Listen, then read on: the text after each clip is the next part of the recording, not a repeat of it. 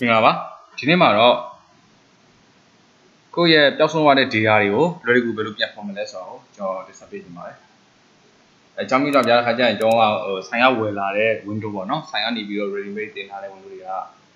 ကိုယ့်ရဲ့ CPU မဖြစ်တဲ့မဖြစ်ဖို့များတဲ့ပေါ့နော်80ရာခိုင်နှုန်းလောက်ပေးထားတယ်ပေါ့။တော့ဆိုလည်းခုနဝယ်မယ်ဆိုရင်ခုနဝယ်ပြီးလို့ရှိရင်အဲ့ဒီ window operating system ကိုကိုယ်တိုင်ကိုစိတ်ကြိုက်ကိုလိုချင်တဲ့ version ကို installation ပြန်ပြီးရှိပါတယ်ပေါ့နော်။ဆိုအဲ့ဒီဆိုကူကြီးကြတော့သူတို့ဒီရိုး normal လောက်ပဲသုံးမယ်စင်းရည်ဒီကရိမ့်မယ်အဲ့လိုလောက်ပဲသုံးမယ်ဆိုတော့တိတ် window ဘိုင်းကိုသိမထားဘူးပေါ့နော်အဲ့ကျအဲ့လိုသိမထားမနေကိုကတော့ဒီအကြောင်းမျိုးကြောင့်ဒီထဲမှာမထက်ပဲတယ်ပေါ့နော်ဒီထဲမှာဆော့လို့ပေါ့မထက်ခင်ပဲဒီပေါ့ယာယီပေါ့နော်ဒီမှာ desktop ပေါ်မှာပေါ့ခဏတော့အလုပ်လုပ်လိုက်မယ်ပေါ့ဒီမျိုးသိမ်းရိတ်လဲရနေပါလားဆိုပြီးအလုပ် agent ပို့တော့ကို desktop ပေါ်မှာဆော့လို့ excel file တွေကျွန်တော်ရိုက်ပြီးတော့အများကြီးပေါ့နော်ဆော့လို့ပေါ့ folder တစ်ခုအနေနဲ့ထားတယ်ပေါ့ဒါပေမဲ့ဆော့လို့ပေါ့အကြောင်းကြောင့်ခုန research လာလို့ညနေရုံးစိမ်းကြီး power ပိတ်တာလို့ပြန်သွားချိန်ကြရင်နောက်နေ့မနေ့ပြန်တက်တဲ့ချိန်ကြရင်အဲ့ file တွေကကိုလုထားတဲ့အတိုင်းမနေ့တော့ရှိနေတယ်ဒါပေမဲ့ဒီနေ့ရှိမနေဘူးပေါ့နော်အဲ့ကြ desktop web system ကလည်း show ထားတယ် read only ဖြစ်နေ user permission မရှိနေတဲ့အတွက်ဒီကတော့ desktop ပေါ်မှာတင်လိုက်တယ်ဒါပေမဲ့ research 6ပါရှိရင်ခုနက restart လုပ်လိုက်လို့ရှိရင်အဲ့ဒီ file တွေကပျောက်သွားတယ်အဲ့လိုမျိုးဆိုတော့အဲ့ဒီ method တွေကိုကျွန်တော်ဒီနေ့တင်ဆက်ပေးမှာဖြစ်ပါတယ် okay အဲ့ဆိုကျွန်တော်ဒီမှာဒီတော့ဆိုရင်ဒါdesktop ပေါ်မှာ file ပျောက်သွားတာပေါ့နော်အဲကျွန်တော်ကျွန်တော်ပျောက်သွားတာပေါ့နော်ကျွန်တော်တခြားကျွန်တော်အကူအတိတရားရဲ့ရုံးကဒီမှာစင်သူအလုပ်လုပ်နေတဲ့စီးနေပေါ့နော်ဒီဟာတွေပျောက်သွားတဲ့အတွက်ကျွန်တော်ဒီမှာဒီနေ့တော့ recovery လုပ်ဖို့ကျွန်တော်ကန်လာတာနဲ့အခုတောင်းတာနဲ့ကျွန်တော်လုပ်ပေးလိုက်တာပါဒီအဲ့ဆိုကျွန်တော်အမှဒီ recovery software ကိုဒီ set ပေါ်မှာ installation လုပ်ထားတာပေါ့နော်ဒီ installation လုပ်ပြီးမှကျွန်တော်ကဒီ is US ဆိုပြီးဒီ data recovery software နဲ့လုပ်တာဖြစ်ပါတယ်ဒါပေမဲ့ဒီ software ကိုမလုပ်ခင်မှာကျွန်တော်က sorry ဒီ software ကို run ပြီးလို့ရှိရင်ကျွန်တော်ဒီ software နဲ့ data တွေကိုမချခင်မှာပေါ့ကျွန်တော်ကဒီ software ကို activate e ဆုံးလုပ်ထားဖို့လိုပါတယ်เนาะအဲ့ဒီအရင်လုပ်ထားမှာကျွန်တော်ဒီမှာဘာမှ activate ဆိုပြီးတောင်းမှာပေါ့နော်အဲ့ activate တောင်းတဲ့နေကိုactivate ကြော်တဲ့နေကိုကျွန်တော် laptop ရဲ့စက်မှာပဲပြပေးပေါ့နော်ဒါတော့သူတော့လို့ဆို data တော့တွေ့ပြီပေါ့နော် data ကကျွန်တော်ဒီမှာ lost file ဆိုပြီးတော့ lost file တော့ user နှစ်ခုရှိတယ် administrator နဲ့ user နဲ့အဲ့မှာသူက user ထဲမှာထားတဲ့ data က folder တွေကဘယ်ပေါ်မှာထားလဲဆိုတော့ desktop စပေါ်မှာထားတာဗျာအဲ desktop စပေါ်မှာထားတဲ့ data အကုန်လုံးပျောက်သွားတယ်တော့ဆိုနောက်နေ့2ရက်ရှိသွားပြီပေါ့ data လုံးဝပြန်ရှာလို့မရတာတော့ read only အနေနဲ့ထားပြီးတော့ set restart ချလိုက်ရင်ပျောက်သွားတယ် okay အဲ့ data ကိုကျွန်တော် recovery ပြန်ယူမယ်ဆိုတော့ကျွန်တော်ဒီကနေပြီးတော့ desktop မှာပျောက်သွားတဲ့အတွက်တခြား data တွေကျွန်တော်မယူပါဘူးအချိန်ချင်းကြာမှာဆိုလို့ဒီကပျောက်သွားတဲ့ folder ရဲ့ desktop ရဲ့ name ကိုယူပြီးတော့ကျွန်တော် recovery လုပ်လိုက်ပါတော့ဒီ data တွေကိုအကုန် data တွေပြန်ပြီးပြီးအတွေ့ရှိတဲ့ data တွေကိုကျွန်တော်ဒီကိုယ့်ရဲ့ PC ရဲ့ data ဒီတနေရာမှာကျွန်တော်ပြန်ပြီးတော့ click ပြန်လုပ်မှာပေါ့နော် recovery ယူမယ်အဲ့ဒီမှာဒီ program ဟာပေါ့နော်ဒီ data recovery တွေလုပ်တဲ့ program တခုက activate မလုပ်ထားလို့ရှိရင်ဒီနေ့မှာကျွန်တော် recovery ဆိုပြီး file ကျွန်တော်ညွှန်ရမှာမဟုတ် activate ပဲလာလုပ်နေတယ်ပေါ့နော်အဲ့ဒီ activate လုပ်ချင်ကြရင် internet ကိုတော့ပိတ်ထားစရာမလိုပါဘူးဒါပေမဲ့ဘာလို့ပိတ်ထားလဲဒီ Windows ရဲ့ definer ဖြစ်တဲ့sorry Windows ထဲမှာပါလာတဲ့ original Windows definer ကိုပိတ်ရမယ်နောက်တစ်ခုကဒီ firewall ကိုပိတ်ထားမယ်နော်အဲ့ဒီပိတ်ထားမှကျွန်တော်ကဒီ activate ကိုကြော်လို့ရမှာ okay အဲ့ဒါဒီကောင်ဒီ program လေး activate လုပ်ထားပြီဒီမှာကျွန်တော် data ကိုလည်းညှို့လိုက်ပါဘောနော် store this pc တွေက data ဒီမှာ folder တစ်ခုဆောက်လိုက်ဒီမှာတော့သူ့မှာနေရာလို့အများကြီးရှိသေးတယ်နော်အတဲ့အတိုင်းပဲဆိုတော့ဘာမှ data တွေမထည့်ဘူးဒီမှာကျွန်တော်က data sorry နော် data data recovery data recovery ဆိုပြီးတော့ပါ data ကိုပြန်ပြီးတော့ recovery ပြန်လုပ်ဆိုပြီးတော့ folder ကိုနဲ့နာမည်လေးကိုချလို့လွယ်အောင်ပို့တော့ပေးလိုက်ရတယ်ဆိုတော့ဒီကနေပြီးတော့ data ဒီထည့်ဝင်မယ် data recovery ကို select မှတ်ပြီးတော့နှိပ်လိုက်ပါ file အနေချင်းဆိုတော့မြန်ပါတယ်သိမရှိပါဘူးတင်းတော့3500ကျော်လေးပဲရှိပါတော့နော်ဒီမှာ data တွေပြောက်သွားတော့ဒီကဘာ data ဆိုကျွန်တော်ရုံးသုံးပြ office လုံးရုံးသုံးလုံးနေမှာသုံးတဲ့ excel တွေ word တွေဒီမျိုးသူfile တွေပေါ့ document တွေဒီကပျောက်သွားတာပေါ့ဒါပျောက်သွားတဲ့အကြောင်းရင်းကလည်းဒီ desktop ပေါ်မှာဆိုတော့အမှုမှတ်ဒီကျွန်တော်ကဘာကြောင့်ပြောင်းလဲဆိုတော့ဒီမှာ user ကို usr mgr.msc နဲ့တော့ဝင်ရမယ်သူကပမာပေးထားတဲ့ user ရဲ့ဒီ Windows screen ပေါ်မှာအလုပ်လုပ်တယ်ဒီ user ရဲ့ Windows screen မှာလူတွေ administrator တော့ administrator အဖက်ဝင်တော့ဖြစ်တယ်ဒါပေမဲ့သူတချို့သော function တွေဒါမှမဟုတ် data တွေသိရချင်တယ်ပြည့်ဝအလုံးမလုပ်ရတဲ့အတွက်ပေါ့နော်ဒီကျွန်တော်ရဲ့ဒီ administrator မဟုတ်ဘဲနဲ့ user ကိုကျွန်တော်ဒီ account ကို Windows ပြန်ပြီးတော့တက်လာချင်းကြတယ်ဒီ user account ကို login ဝင်တော့ပဲနဲ့ apply ဒီ account disable လုပ်ချမှာပေါ့နော် ကျွန်တော် login တောင်းရင်ချိန်တိုင်း sorry login ဝင်ချိန်တိုင်းကျွန်တော်ဒီမှာ user account ကိုပြမှာမဟုတ်တော့ဘူးเนาะတကယ်ကျွန်တော် disable enable လုပ်ထားဖြုတ်ထားမှဆိုရင် login ဝင်ချိန်တိုင်းကျွန်တော်အပေါ်ကနေပြီးတော့ user account ကနေပြီးတော့ administrator အဲ့လိုနှစ်ခုပေါ်နေပါเนาะသူကဆိုင်ရဝယ်လာတဲ့အတိုင်း user ဆိုပြီး account မှာသုံးတဲ့အတွက်အဲ့ user account ဆိုဘာတွေလုပ်လို့မရဆိုတော့အဲ့ user ကနေပြီးတော့ကျွန်တော် window definer လေးပိတ်လို့မရနောက်ပြီး setting တွေ window ဆိုတဲ့ permission တောင်းတော့သူက authorize အပြည့်အဝမရနေတဲ့ account ဖြစ်နေတယ်နောက်ပြီးဒီ data တွေကို desktop ပေါ်မှာသိမယ်ဆိုလဲ reset ချရှင်ပြောက်သွားတယ်အဲ့လို function ဖြစ်နေပဲဒီကောင်တော့သုံးမစင်ကျွန်တော်အသင့်ဒီမျိုးစာရေးပြပြမယ်ဒါဒီကောင်အပြီး remove လုပ်လို့လည်းရပါတယ်နောက်ဒါမျိုးလို့ဆိုတော့ဘာမှမလုပ်ပါဘူးဒီတိုင်းပဲသူ့ကိုဖြုတ်လိုက်ပါ disable ထားလိုက်ပြီးတော့ line နဲ့ပြီးပြလိုက်မယ်နော်အဲ့တော့ဒီမှာလက်ရှိသုံးနေတဲ့တစ်ခေါက်ပါတယ် administrator function administrator account နဲ့သုံးနေပါတော့ဘယ်မှာပါတယ် administrator မှာနော်ပြီးတော့အဲ့လိုမျိုး account ကိုရေးပြီးအပြင်ဒီပေးရှင်ကျွန်တော် data အတွက်ကိုကျွန်တော်ဒီမှာမျိုး permission လာပေးဖို့လိုတယ်နော်ဒီလိုပါC တဲ့ကဒီမှာproperty မှာဒီ security မှာကျွန်တော်လာပြီးတော့ permission လာပေးဖို့လိုတယ်ကျွန်တော်ဒီမှာ administrator ဒီကနေဆက်ရပါတယ်ဒီမှာ NET နဲ့ US တွေနဲ့ user စစ်ပြီးတော့ဒီမှာ account တစ်ခုရှိတယ်ဆိုတာသိပြီးကြပါတော့။ဟိုကျွန်တော် default ကျွန်တော် user ကိုပိတ်လိုက်ပြီး administrator ကိုရှိနေတယ်။ဒီ administrator ကိုကျွန်တော်ကသုံးနေတာဖြစ်တဲ့ဒီ administrator ဆော့လို့ဒီquality ဖြစ်စေဒီဖြစ်စေကို property ဝင်ပြီးတော့ security ထဲမှာဆော့လို့ administrator မရှိခဲ့လို့ရှိရင်ကျွန်တော် administrator ကိုသိသိလာပြီးတော့ထပ်ဖို့လိုပါနော်။ administrator ကျွန်တော်ဒီမှာနှစ်မျိုးထည့်ထားမယ်။ဒီမှာ administrator အုပ်စုဖြစ်တဲ့ S ပါတဲ့တစ်ခုရဲ့နောက်ဒီမျိုးကျွန်တော်လက်ရှိသုံးနေတဲ့ administrator ရဲ့နော်။ everyone တော့ဒါကိုရဲ့ set ကိုအစားမမောင်ဆိုတဲ့ user တစ်ခုကနေပြီးတော့ create လုပ်လို့ရှိရင်ဒီ data တွေကိုဆော့လို့ access လုပ်လို့ရအောင်လို့ကျွန်တော် everyone နေနေပြင်တာဟော video ဝါဆိုပြီးအတိအကျတော့မှတ်ထားတာမဟုတ်တော့ဘဲနဲ့သူအကယ်နောက်ထပ် user တွေထပ်ပြီးတော့ဆောက်မယ်ဆိုလဲသုံးလို့ရအောင်ပေါ့နော် video ဝါဆော့လို့ data တွေကို second မှာဒါမှမဟုတ် file အနေချင်းစီဖြစ်တဲ့ second ပေါ်မှာတင်တဲ့ file တွေပြောင်းမသွားအောင်ဖို့အတွက်ပဲပေါ့နော်ပြောင်းမသွားဆိုဆော့လို့အကြောင်းမျိုးကြောင့်ဒီတိုင်းတော့မပြောင်းပါဘူးဗျာသူများ shut down လုပ်တဲ့ကျုံးဆင်းပြီးတော့နောက်နေ့မှာကျုံးပြန်ဖွင့်ခြင်းဒီကုမျိုးပြန်ဖွင့်လိုက်ခြင်းရင်ကိုမနေ့ကလုပ်ထားတဲ့အလုပ်တွေက desktop မှာမရှိတော့ဒီတိုင်းပြောင်းသွားတယ်အဲ့လိုမျိုးလို့ဒါလေးကိုကျွန်တော် everyone နေနဲ့ထားပြီးပေါ့နော်ဒါတော့ data save file ကို security file ကိုကြည့်ရအောင်နော်ဒီမှာလုပ်ဆောင်မှုဆိုရင် security က edit မှာမရှိဘူးဒီမှာ add အဲ့မှာဒီမှာကျွန်တော်က advanced ကိုသွားပြီးကိုမှာကိုထည့်ချင်တဲ့ user ရဲ့ link ကိုထည့်ပြီးတော့เนาะအများကြီး everyone ဒီကကျွန်တော်က user ကျွန်တော်မထည့်တော့ပါဘူး user တော့ဒီဖြုတ်ချလိုက်တာဖြစ်တယ်เนาะ user မရှိတော့เนาะ user တော့ထည့်မသုံးတော့ဘူးเนาะမသုံးတော့ရမထည့်တော့ administrator ထည့်တယ် administrator ဖောက်ဝင်ဖြစ်တဲ့ administrator screw ကိုထည့်တယ်เนาะပြီး okay နဲ့ပြီးတော့ဒီမှာအမှန်ချီကိုကျွန်တော်က full authorize เนาะ full control ပေးထားဖို့လို့เนาะပြီးတော့ okay เนาะပြီးတော့ကျွန်တော် data ဒီလေးစစ်ရဒီမှာအဲ့လိုလုပ်ထားပါတော့ security ဝင်ဒီတော့ okay သူကတော့ရှင်းပါတယ် window ရဲ့ operation system ကို try to ဖြစ်တဲ့အတွက် C ကိုပေးထားလို့ရှိရင် C ရဲ့အတိုင်းကို data ဒီမှာလာပြီးတော့ထပ်ပြီးကျွန်တော်ပေးစရာမလိုပေါ့နော် C မှာပါ data ဒီကိုကျွန်တော်ဘာမှပေးစရာမလို C ဝဲ mania preparation ဒီ name ကိုစောစောလေး access ပေးလိုက်တာပေါ့နော်ပြီးမှဒီ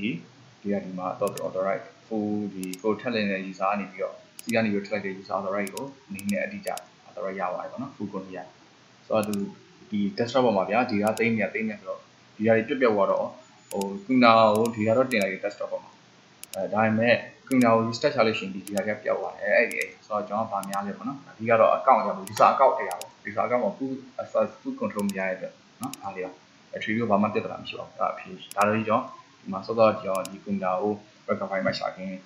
ဒီ software တွေထည့်ပြီးတော့ကျွန်တော် restart လုပ်ပြထားတယ်ပေါ့နော်ဒါပေမဲ့ဒီ restart လုပ်တော့လည်းပဲ data တွေကျွန်တော်ပြောင်းမသွားပါဘူးနော်အခုဆိုရင်ကျွန်တော်ဒီ desktop တစ်ခုလို system file နဲ့နောက်ထပ် file တင်မယ်ဆိုတော့ data တွေမပြောက်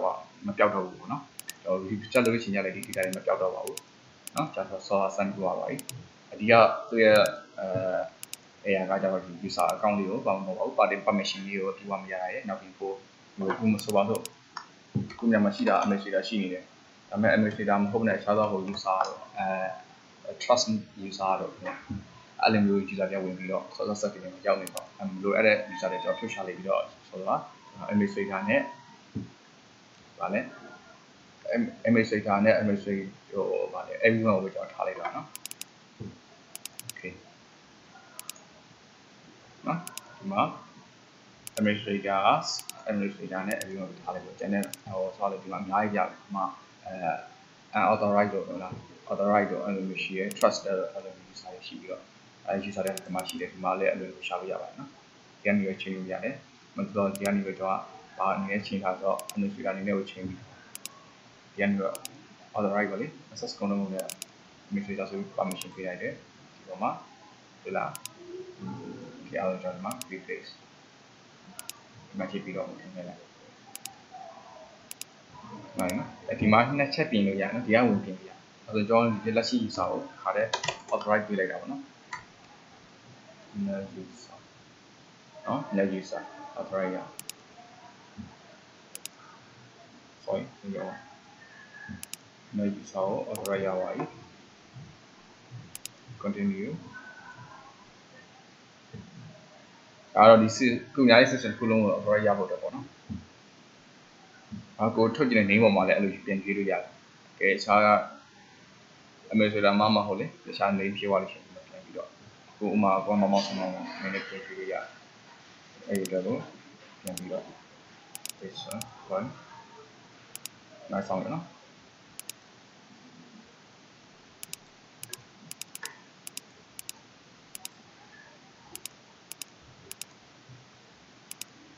ခုနရှင်ကြောက်အောင်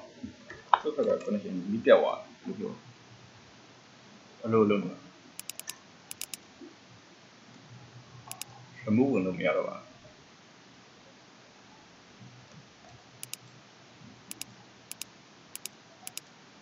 း။ internet ရပါ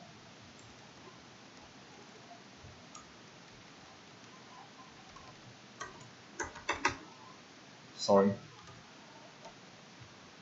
တော့တလုံးဘယ်ရောက်တလုံးပေါ့ PING ပြင် 8.8.8.8 connection ကြောက်software connection ကြောက် 0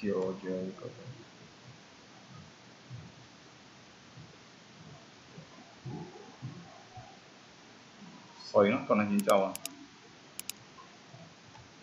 ပြန်တက်ပြီ connection ထည့်connection မင်းတိုင်းမငြိမ်ဖြစ်ခဏရနော်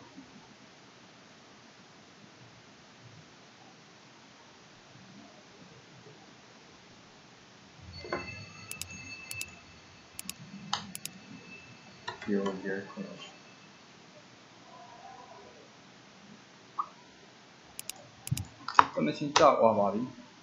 ပြန်တက်ပြီသူပြန်တက်တယ် line ကပါလေဟာဒီချိန်မှာလို့ဒီတော့ကျွန်တော် connect အဲ့ဒါ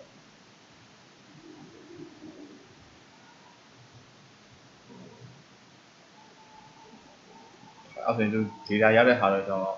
data တွေခဏနေဟုတ်ပါနော် file တွေရလာမှာပေါ့နော်ကျွန်တော် file တွေကိုတော့ဒီမှာ second မှာရုံးလုပ်ငန်းဒီ file တွေဖြစ်နေတဲ့အတွက် public ပေါ်ကိုပါမှာဆိုလို့ကျွန်တော် data တွေတော့ကျွန်တော်မပြတော့ပါဘူးနော်ဒါပေမဲ့ကျွန်တော်စာတွေတော့ရေးပြပါမယ် data တွေတင်ရရတယ်ဆိုတဲ့အကြောင်းလေကျွန်တော် data တွေပြောက်သွားတဲ့အချိန်ညာပြလို့ပြန်ချတာပေါ့ data ပြောက်တဲ့နေရာမှာဒီဆိုလိုချင်တဲ့ကျွန်တော် message ပေးပို့ချင်တဲ့ message ကတော့လို့စောစောလို့ပေါ့ဗျာဒီဟိုက C ပေါ်မှာထားပေါ့နော် C မှာထားတဲ့ C ဆိုတာဒီ store ဘိုင်းကိုပြောတာပေါ့နော် store ပေါ်မှာဆောလို့အကြောင်းကြောင့်ပြောက်သွားခဲ့တဲ့ data ဒီမှာဆောလို့အကြောင်းကြောင့်ဖတ်တွေကို format မှာ shape မှာချပြီးတော့ပြောက်သွားတဲ့ data တွေအဲ့ဒီ data တွေကျွန်တော်အလုပ်လုပ်ပြန်ချဖို့နော် challenge method တွေကိုကျွန်တော်ဒီဘာလဲစောစောကျွန်တော်ပြောခဲ့တဲ့ECUS data recovery software နဲ့ကျွန်တော်ပြင်ထားဖြစ်ပါတယ်အဲ့ဒီ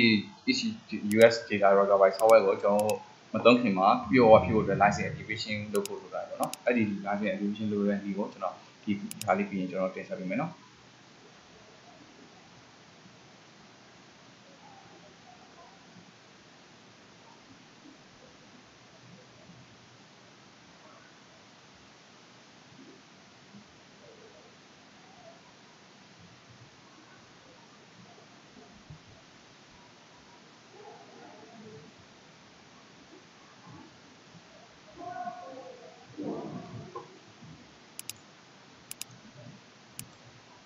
Okay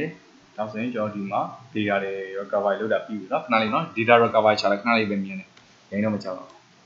ဆိုရင် line connection ဆို login ဝင်လိုက်လို့ရအောင်လုပ်လိုက်တော့เนาะ ဒါလေးစောင့်တာလေးပြင်ပြရမယ်ဒီမျိုး authorize ကို permission user ကိုအပြည့်အဝပေးချင်ရင် continue ဘာမင်းမေး continue ပြလိုက်ပြီးအောင်စောင့်မယ်နော်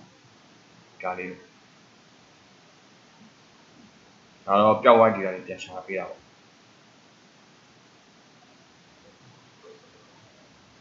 ပျောက်သွားတဲ့ data တွေကဒီဆိုလို့ကိုယ်ကိုယ်တိုင်မှားဖြစ်မိတာဖြစ်စေ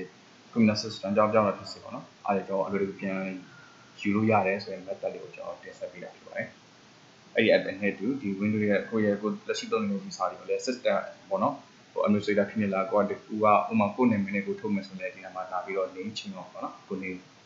အဲ့လို name ချင်းကြောင်းတော့ကျွန်တော်တင်ဆက်ပေးတာဖြစ်ပါတယ်အဲ့လိုမျိုးကိုလက်ရှိသုံးနေတဲ့အ account ရဲ့ window ရဲ့ name ကိုမှမချင်းတော့ရှင် solve တင်ရတယ်ပြို့အလုပ်လုပ်ရမှာမဟုတ်ဘူးနော် solve ဒီကတော့ desktop ပေါ်မှာတင်လိုက်တယ်ဒါမှမဟုတ် restart ချတော့ဖြစ်ချက်တောင်းလုပ်တာဖြစ်နောက်တစ်ခါပြန်ဖွင့်ရင်ရတယ်အဲ့ဒီ data တွေကပျောက်သွားမှရှိတော့အဲ့လိုမျိုးဒီမှာတရားခဏထားပြောနေမှာ lost file ဖြစ်တဲ့တော့ data တွေအကုန်လုံးဒီ file တွေက desktop ပေါ်မှာရှိတဲ့ data file တွေမှာအကုန်လုံးပြင်ရပါပြီနော်အကုန်လုံးပြင်ရ okay အော်ကျွန်တော်မဖွင့်တော့ပါဘူးပညာရဲ့ရုပ်ရဲ့ document လေးဖြစ်တဲ့အတွက်ကျွန်တော်နော် okay အဲ့ဒီ data ရရှိတဲ့အကြောင်းကိုပြင်ရတယ်ဒီဒါကိုအကဲဆော့လို့ပေါ့နော် data ရမရတေချာလားမတေချာတော့မှဆိုတော့ရရှိတဲ့ data မှာသူ့ရဲ့ file လေးကြည့်လိုက်ပေါ့ဘယ်နှခုလောက်ရှိနော်အဲ့ဒါဆိုရင် 11.9k ရတယ်တဲ့ data အဲ့တော့ခဏလေးဒီ data ရတဲ့ဟာကိုကျွန်တော်စာပဲရေးလိုက်ပါတော့နော်ကျွန်တော်ဒီ document တွေကိုမဖွင့်တော့ပါဘူး okay ကျွန်တော် video screenshot လုပ်နေတဲ့အတွက်နော်အဲ့ဒီကျွန်တော်ဒီ data တွေကိုပြောင်းဆုံးနေတဲ့ data တွေကျွန်တော်အဲ့လိုပြန်ချလို့ရတယ်ဆိုရင်ပတ်သက်လို့ကျွန်တော်တင်ဆက်ပေးတာဖြစ်ပါတယ်။ ဂိမ်းမိတ်ဆိုလို့နေမှာလဲဆော့လို့ခင်ဗျာနေမှာ desktop မှာအကြောင်းကြောင့် screen တွေရော data တွေပါပျောက်ကင်းလို့ဆိုရင်ကျွန်တော်ဒီACS data recovery software နဲ့အချိန်ကုန်မကုန်ပဲပေါ့နော်။ဥပမာပြကိုကနေပြီးတော့ software ကိုဖိုင်အများကြီးရေးတည်ရတယ်အဲ့ဒီဖြစ်အခြား data တွေများဖြစ်ပျောက်သွားလို့ရှိရင်အခုမှအချိန်ကြီးဟိုမအိတ်နိုင်ပေါ့နော်။အများကြီးဒီစိတ်ထိဟုတ်မှဆိုလို့အဲ့လိုဆိုတော့အချိန်မကုန်သေးပဲဟလာလူတွေဟာဒီ brand စင်ပဲဒီ software နဲ့အလုပ်တကူချလို့ရတယ်နော်။ဒီ software လို့ချတဲ့နေရာမှာလည်းဒီ software ဆောက်လို့ပြည့်ဝရဖို့အတွက် authorize ကိုအပြည့်ဝလို့ရတယ်နော်။ဒီဘက်ပြည့်ဝလို့ဟုတ်ကဲ့ပါဆိုတော့ဒီမှာ data recovery method ကိုကျွန်တော်ဒီနားမှာခဏတင်ဆက်ပြီးတော့ကျွန်တော်ပြီးရင်ဒါလေးကိုအဒီ value လေးကိုတင်ဆက်ပေးမယ်နော်ကျွန်တော် video post လုပ်ရမယ်